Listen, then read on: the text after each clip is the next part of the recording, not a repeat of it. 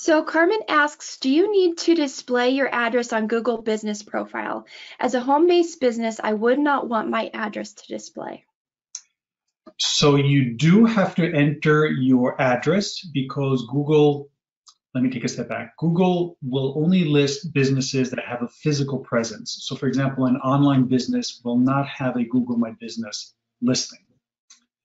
If you are a home-based business and you don't want to have people come to your home office, for example, what you would do is you would enter your home address and then you set up the service area, which is the area that you service, and then you would hide your business address. So that's how it's done. Okay, very good to know that. I know we've got a lot of people, especially working from home these days. Mhm.